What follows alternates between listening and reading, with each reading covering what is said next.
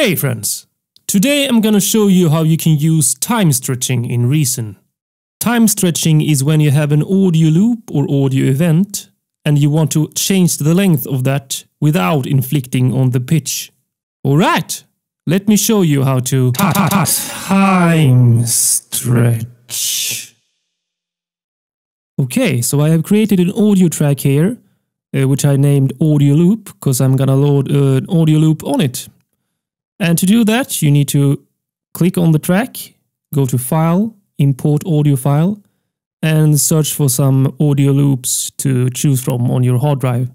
This, in fact, is from the factory sound bank. Let's check some out.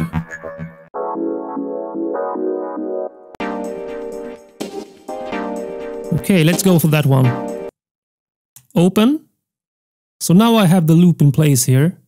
But as you can see, it doesn't line up as a 4-bar loop. And if we listen to it with a metronome, we can hear that it's not in sync. And that's because the loop I loaded was 125 beats per minute and the track is in 120 beats per minute. So how do you fix this? Surprise, surprise, you need to time stretch it. And to do this in Reason, you select the clip, hold down the Control key and go to the edge here with your mouse, and you can now left click and drag it to the closest bar. Now this audio loop is time stretched and in sync with the track's tempo. Let's listen to it once again with the metronome.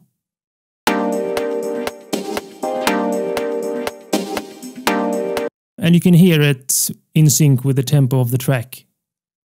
There are 3 different types of time stretching in Reason, so let's check it out by going to the rack.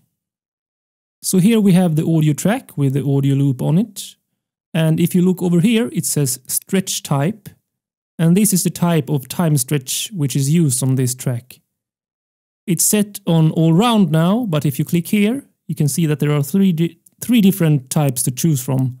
One for vocals, one for melodies, and one all round.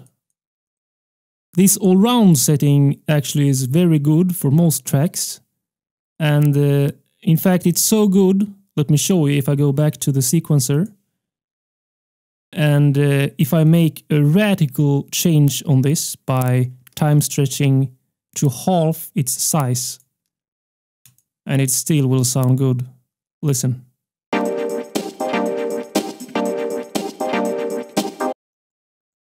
Alright. So that was time stretching in Reason.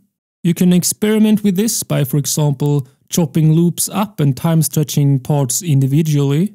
Show your support by liking and sharing this video. I'm also on Facebook and Google+, so you can add me there if you want to. That's it. I'll see you next time. And remember, you rock, my friends. Remember to like and subscribe.